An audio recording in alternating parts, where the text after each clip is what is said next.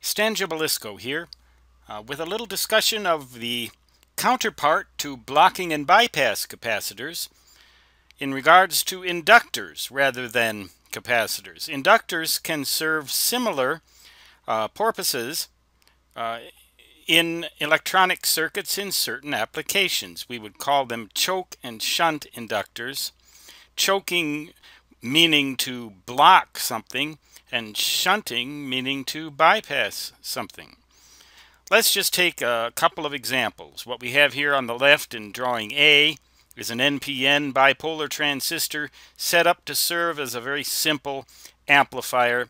We have our input here.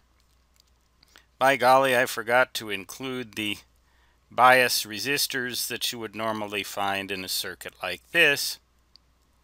Plus 12 volts here, ground here, and then we have the output from the collector, and we want to take that through a capacitor to get our signal and pass it along to the next stage. This is a blocking capacitor right here. Well, now how can we bias this? Suppose that we want this collector to be directly connected to the 12 volt DC power supply source. We want it to be directly connected, but we can't just directly connect it with a wire, because if we do that, we will end up shorting out the output signal through this power supply, which normally has a very low internal resistance between the plus 12 volts and the ground, so we can't just connect a wire there. If we connect a resistor here, then we defeat the purpose of having this collector be at full 12 volts. So what do? Suppose this is a radio frequency amplifier. I don't know what the frequency, maybe it's operating at 7 megahertz. We can use what we call a radio frequency choke, RFC. That's basically an inductor with a powdered iron core, probably on the order of, maybe 10 millihenries. That ought to be enough. That will prevent radio frequency energy from flowing back to the power supply. It'll let it on out through this capacitor. But it will, because it is a wire coil, provide a DC path here. So it's in effect a DC bypass and a radio frequency choke, commonly abbreviated RFC. So that is an example of an inductor in a choke application. Now suppose we have, on the other hand, a considerably different situation.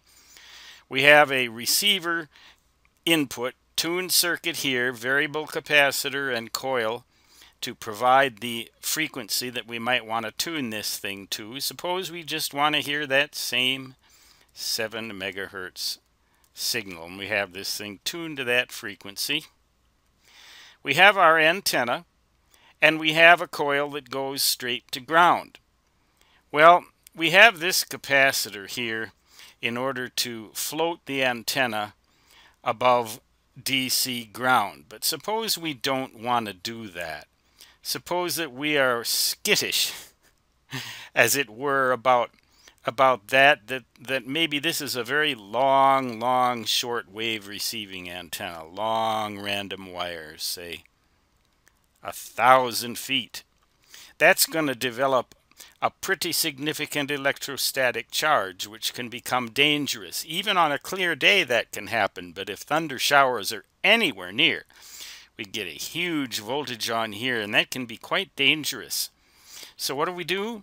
Well, one thing we might do in a situation like this is to get rid of this capacitor and just connect the antenna straight to the coil and let this coil short it to ground, so that will keep the antenna at DC ground potential while still allowing the signal to get on through. So in that case, this coil right here is serving as a shunt inductor. Well, suppose that is a very small light duty coil, and we're a little bit on the nervous side about having that possible current, which might become considerable in the event of a nearby thunder shower, that could fry this little coil. In a receiver like that, those coils are oftentimes pretty small affairs.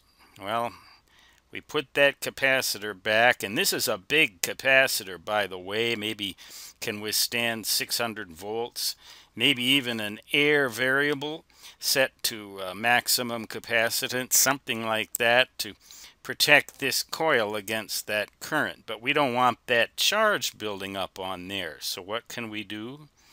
We can wind a very heavy-duty coil here and ground it directly to the earth.